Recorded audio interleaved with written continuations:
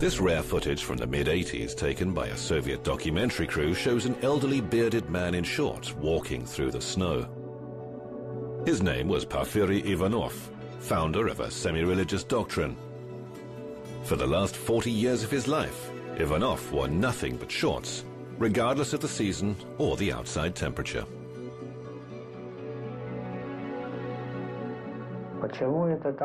Why do I walk in shorts?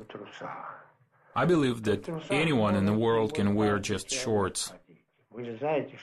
Shorts are an ephemeral phenomenon, but the body, which needs to live and breathe the fresh air, is another thing. I don't want to say that no one can do it. I believe everybody can. They just don't want to, because the body feels cold. And because it feels cold, people try to protect themselves in a physical way.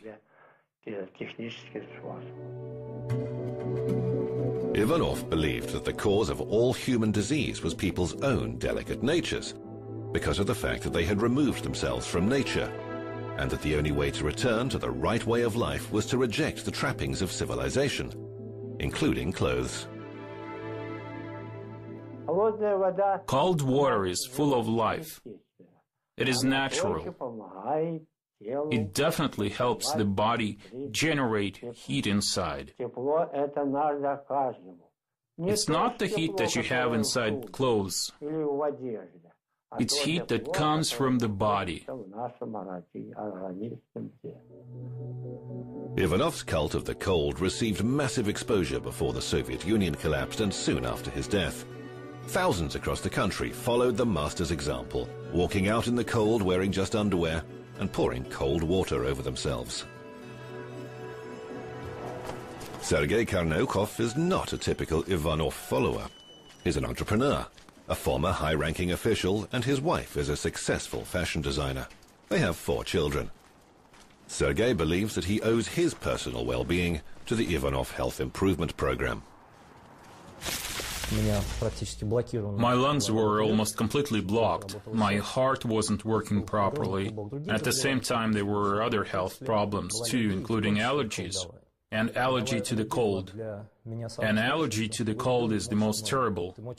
When you get your feet wet, you get asthma, and by the time I was 15, I almost got to the point where I simply had no chance of a normal social life.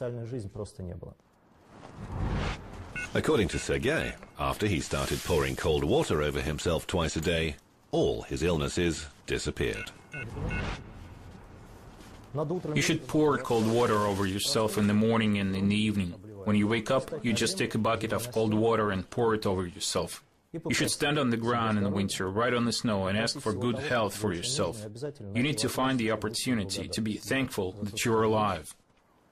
Now Sergei surprises his neighbors with his daily cold water treatments, which he takes in his backyard along with his whole family. Of course, I've gotten used to it. 23 years is a long time after all.